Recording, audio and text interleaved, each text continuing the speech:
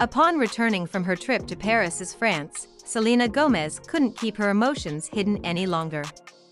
Being away from her charming boyfriend Zayn Malik had made her yearn for him deeply. This longing, combined with her romantic nature, inspired her to write a heartfelt and beautiful poem dedicated to Zayn Malik. In her own words, Selena expressed, "My king, the day I first laid eyes on you is etched in my memory forever. Your love permeates my heart day and night. You are the beautiful rose that enhances my life. In moments of sorrow, you bring me joy. Whenever I face challenges, you guide me towards the light.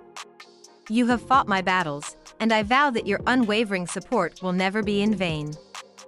When I close my eyes, my baby, I envision you holding me tightly. My love for you will endure for eternity. May your loving heart always find solace in mine. My king, I am here for you, and may your heart be a symbol of pure love. You have always been my ideal, Zayn Malik. Your love liberates my heart from the pain inflicted by Justin Bieber. It is a difficult topic to discuss, but I had to rise above it," Selena Gomez shared. Upon her return, fans empathized with her pain. A fan from Los Angeles expressed, "We adore Zayn Malik. Let's show Selena Gomez the love that Justin Bieber failed to provide." Presently, Selena Gomez is a contented woman.